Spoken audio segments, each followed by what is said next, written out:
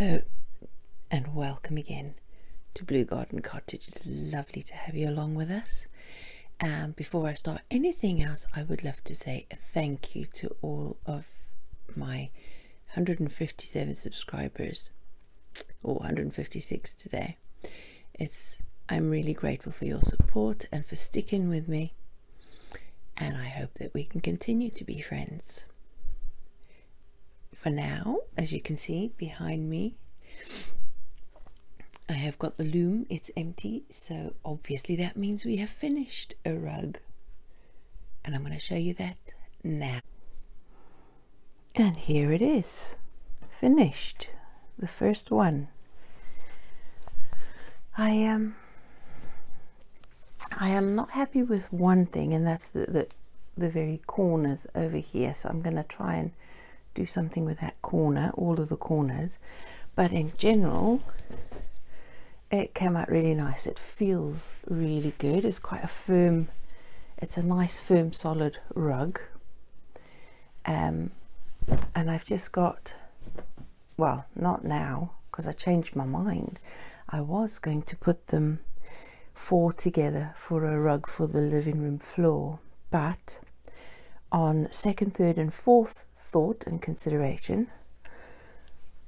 with Buttons being part German Shepherd, and she sheds a white film across the carpet every single day,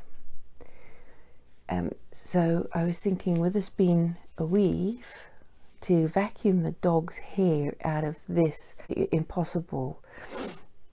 I just wouldn't be able to get all the hair out, and it would get mucky very quickly.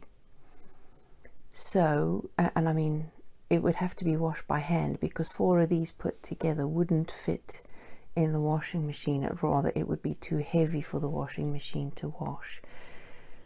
So I decided that from chopped up denims, I'm going to make a patchwork rug for the floor instead. And these are going to go, I'm going to make a whole lot more of these to make covers for the chair cushions, for the settees and the chairs, because I really like them.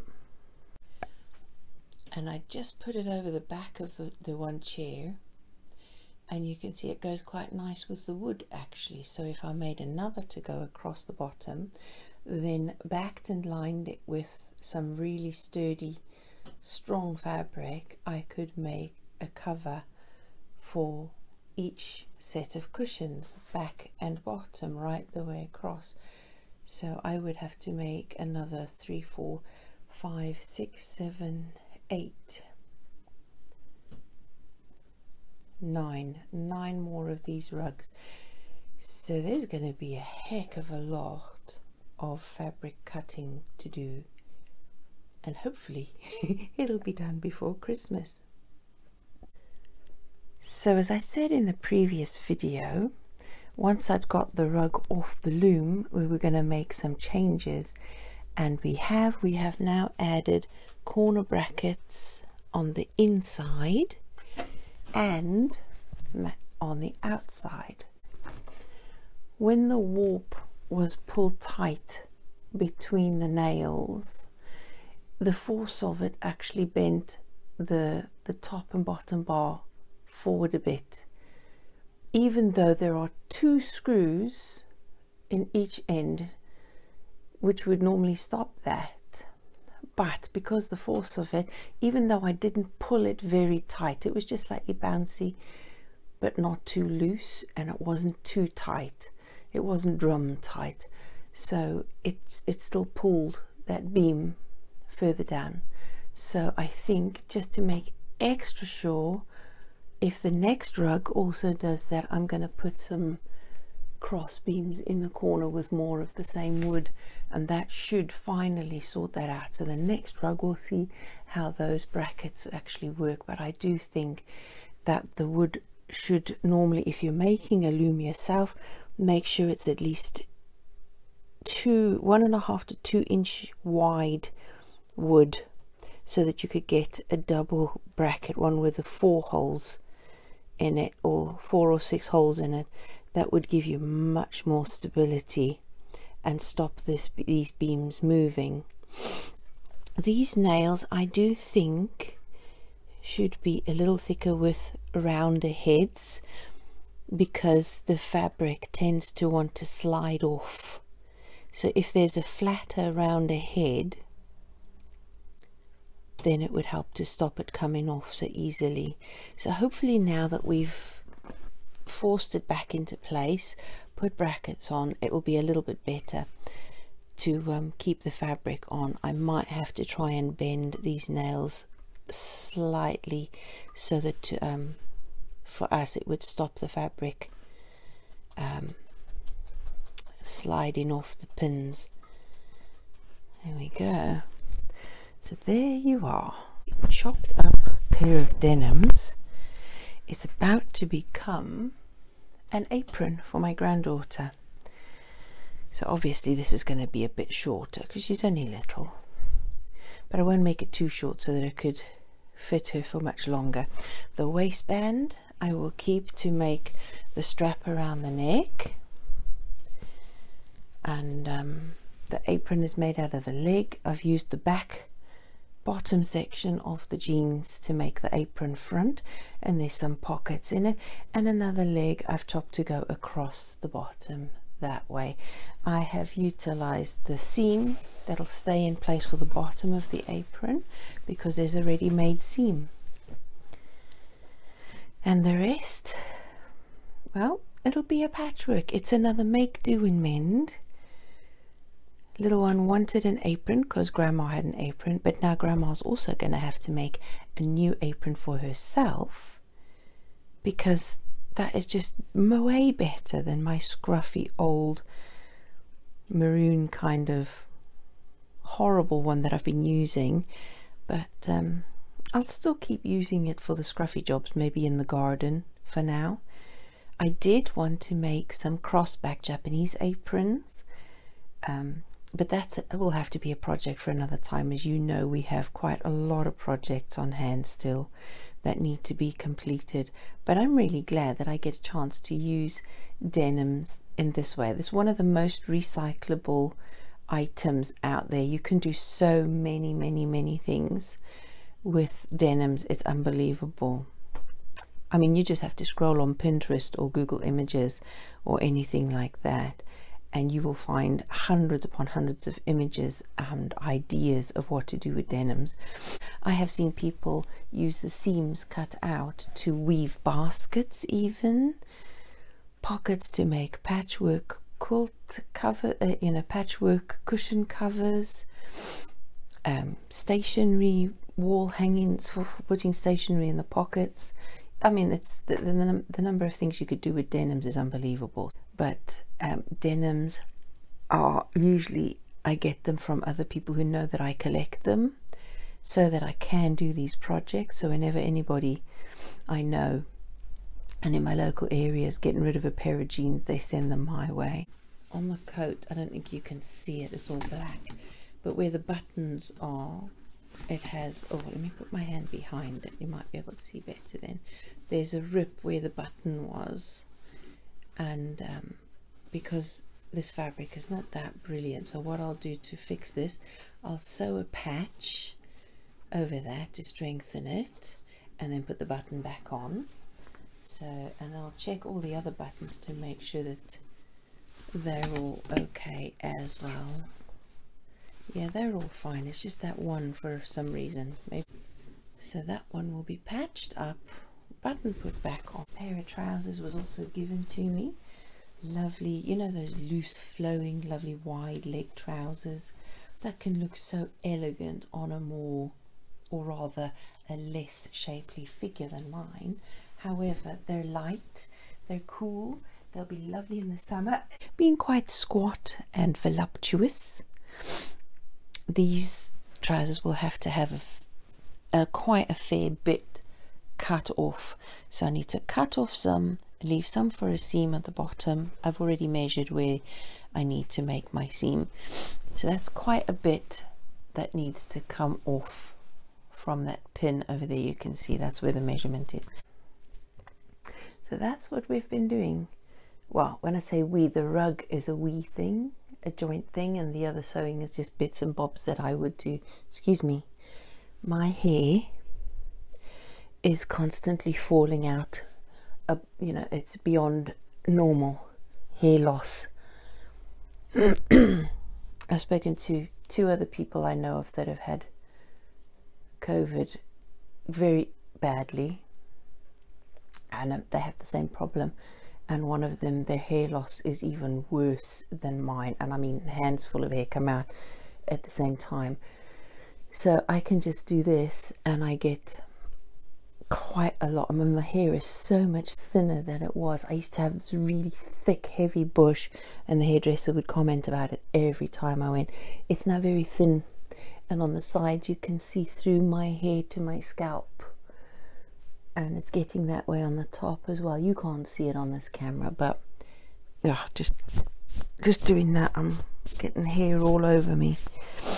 And even just combing it, you just come out with tufts of hair. The hair loss is that bad, but there are no roots on the hair. There's no roots on it, so it's literally breaking off at the scalp, so the roots are still intact. So one doctor said that it's possibly the stress and the trauma of being severely ill. I can go with that, combined with mineral deficiencies, the stress, and yeah, I can go with that, because I've seen a couple of people now that have had severe hair loss after being ill like that this last year. So, but thankfully the roots are still there, as there's no roots coming out, so it'll recover, it'll be fine. But if you were wondering, if you've had COVID and you have severe hair loss, it could just be that. Let's hope. I told hubby that if it gets any worse and very wispy, if it's almost like alopecia, I'm just going to shave my head. Then we'll be a family of matching, you know,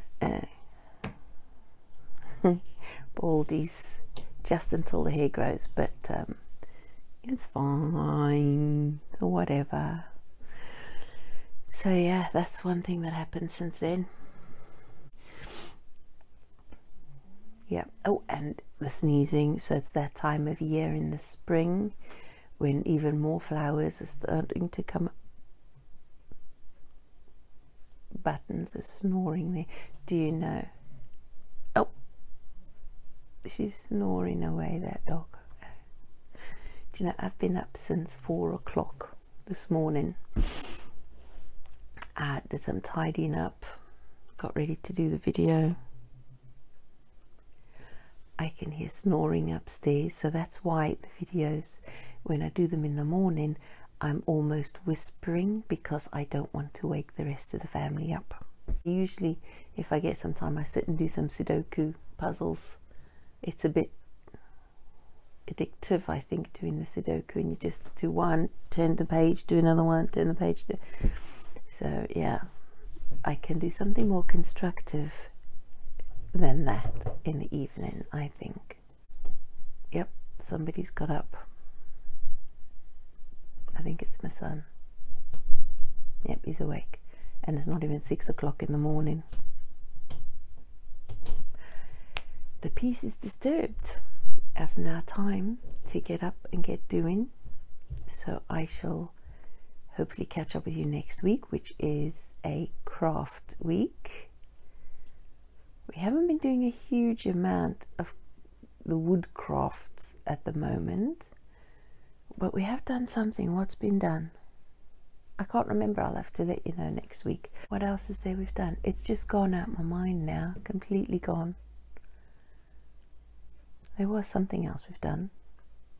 Oh, I painted that one lampshade. I'll show you that next week. Or have I already? I can't remember. Oh my goodness. The memory is still a bit dodgy. But there you are. Yep, people are up. Day has begun.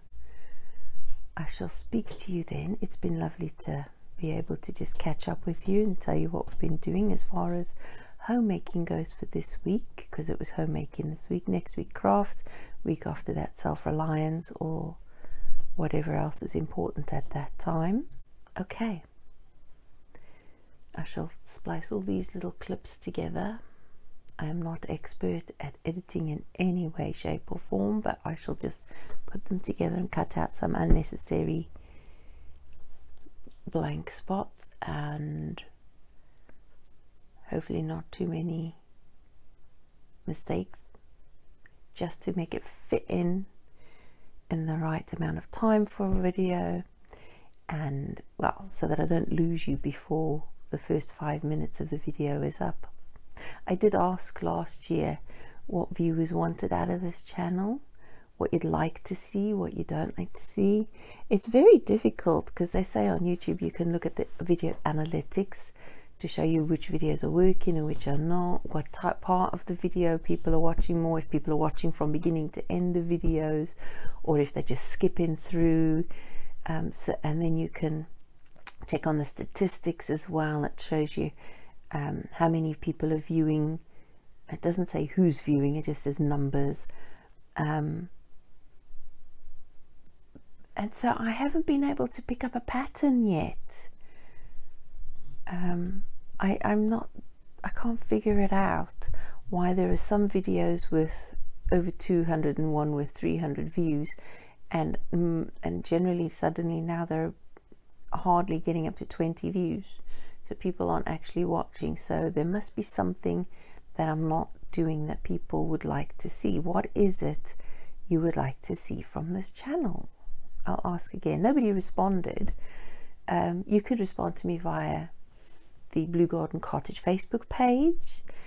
And I have taken my email down because I think I've taken my email down off my channel because I didn't want people to contact me directly that way, because it might be a bit of a security issue, and for me to be able to keep up with the notifications. It's just incessant if there are notifications non-stop.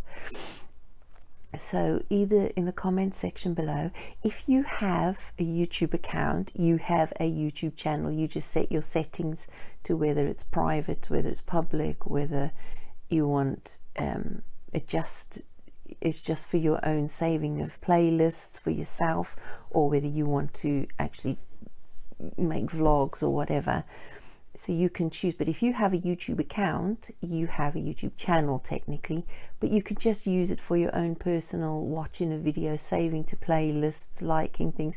But if you don't have a YouTube account, you can still like and share videos. You just can't comment on them. To be able to comment and subscribe, you need to have a YouTube account. So I think maybe quite a few of my viewers don't have YouTube accounts. That's why they cannot comment on the videos, and maybe not share, safe to like videos in their own accounts. So maybe that's it, but you can still like and you can still share, even you know, you can share on your other social media platforms if you have any. So you can still do those, and that would be helping me a huge amount, because it helps with the analytics on the videos, because that is what YouTube algorithms use to promote your video. If it doesn't, if you don't get many views, if you don't get many subscribers, it just doesn't put you up on the search if people type in keywords in the search. And I try to make sure that my title, the description box, the thumbnails and the video have similar things in, so that there's a recognizable pattern. And you know, I hate asking viewers to like, subscribe and share and do that. I'm still not comfortable with doing that, but it really would help if viewers did do that.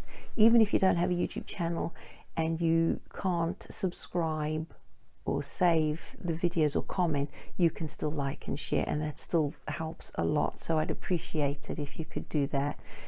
I do appreciate the comments that we get. I have lovely viewers. They're so compassionate, so kind, and I hope it stays that way. Just because I'm such a small channel, it's still quite intimate, so there are close connections now with the viewers and the subscribers.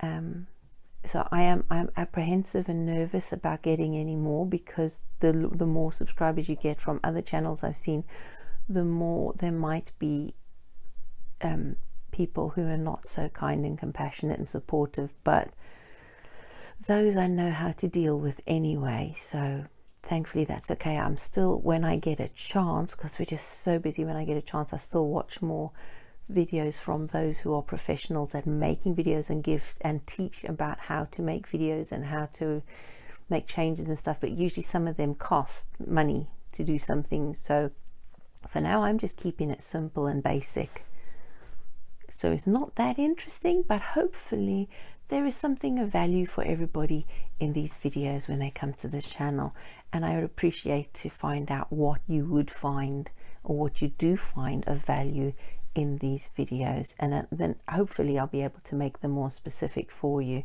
I have set up that pattern so that you know, this being a homestead, I've said it a number of times before, so I hope I'm not